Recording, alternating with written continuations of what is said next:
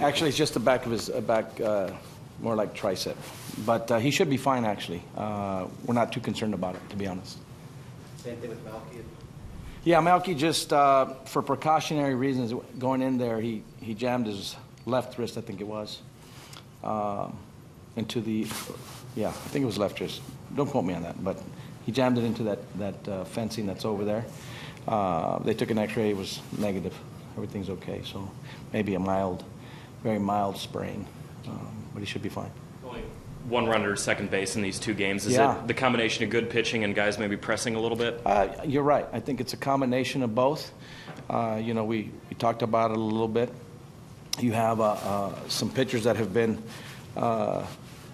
through the most extensive of performances over the last couple of years in terms of, you know, how good they are. I think they've come into this series really focused on doing their job.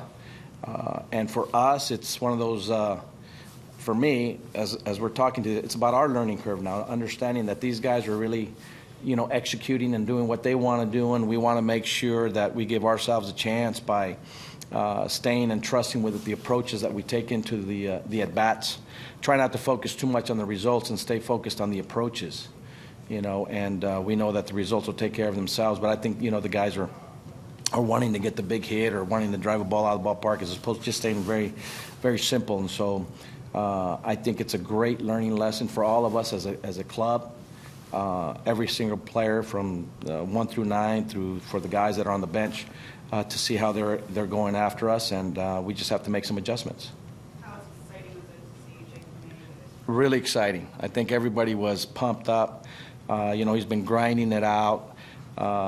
You know, when we hit for Melky, I know I was talking to Joey. I said, you know, he's not going to have any time to think about it. So he's going to get into the box and, you know, keep it probably as simple as possible. I don't think he even had enough time to put his guard on his shin. And just got to pitch out over the middle of the plate and stayed within himself and just drove it up the middle, which was nice to see. Obviously very excited for him. Pelfrey. Yeah.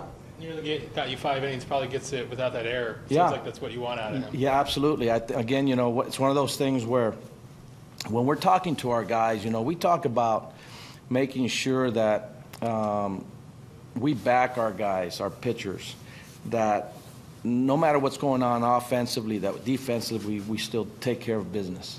I think he gave us a chance, obviously.